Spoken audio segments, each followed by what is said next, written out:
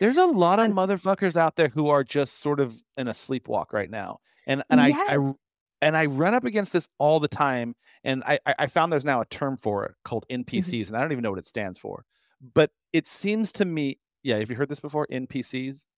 Mm. Look it up. I don't even know what it means. We don't have to do it right now, but it stands for something. It's an acronym.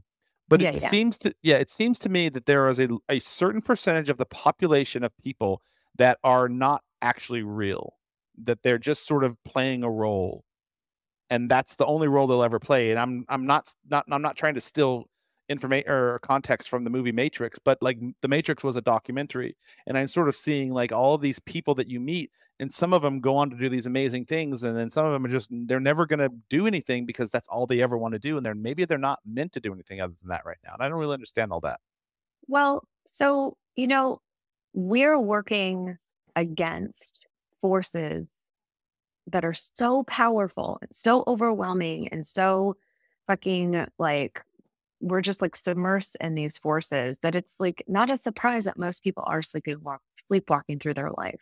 What forces? We're we are told by our culture, our society, our family, our community, our peers, like the internet, every film, TV show, every So song. the context influencers, those are what you're calling the forces. You're Yeah, not saying just like there's some outside like demigod playing with us. no, no, no. Like the forces of humanity, the forces of our culture Hmm. are telling us who we are supposed to be, Mm. what we are supposed to want, what we are supposed to work towards, how we are supposed to look, how we are supposed to dress, who we are supposed to want to date, who we are supposed to want to marry, who we are supposed to want to fuck.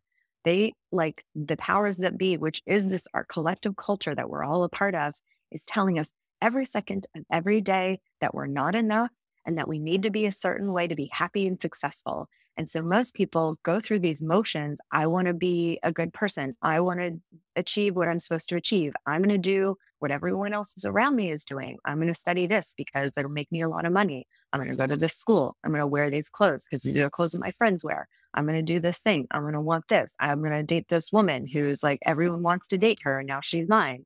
But I feel fucking nothing when I look at her, and then you get married and then you get the house and then you have children and you're like, I'm supposed to have children, but you hate being a dad, like people are just going through the motions because we are told what to want and how to behave and we feel nothing.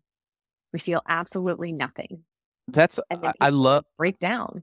Yeah, they do break down. I love that. I actually had this thought a couple of Sundays ago where I was laying in bed and I was sort of thinking about my Instagram and how my Instagram really is not seen by many people anymore. And I started thinking about the algorithm behind it and how it works and how it functions. And then I started like going down this rabbit hole, big surprise.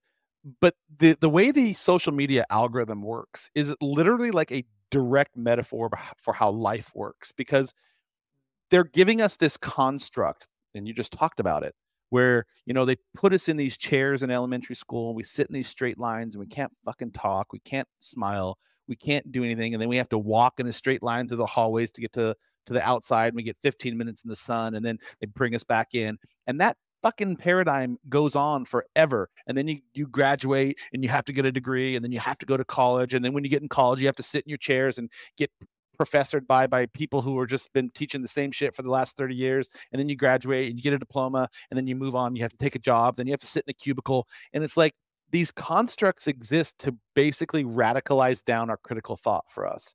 And social Mhm. media is the same fucking thing. It literally, anyone who deviates from the trend, the trending audio, the trending filter, the trending topic, anyone who doesn't play within the parameters of the game of social media, their content is literally put to the bottom of the list, and they're never seen. It's nobody gets, and anyone who does critical thought or has ideas around stuff that are creative or genius or go against like what you're doing, you are penalized and you're told, you're put into the box of the timeout box and all these sorts of things. And it's like, how the Mhm. fuck do you ever get through all of that? Like, how do you break that? How do you break that construct so you can get to the other side? Mhm. I mean, it's tough. Like, I think you have to come to a point in your life where you really want to understand who you are and you want to get what you want despite the consequences. it takes a lot of courage to live outside our social construct. It takes a lot, you know, and even people like myself, which like on the outside looking in, it looks like I'm like a wild and free creature, and I certainly am. There are a lot of ways that I'm still stuck in this fucking hamster wheel with everyone else. Mm, yeah. And finding people who are outside of that hamster wheel for you, whatever that means to you is unique.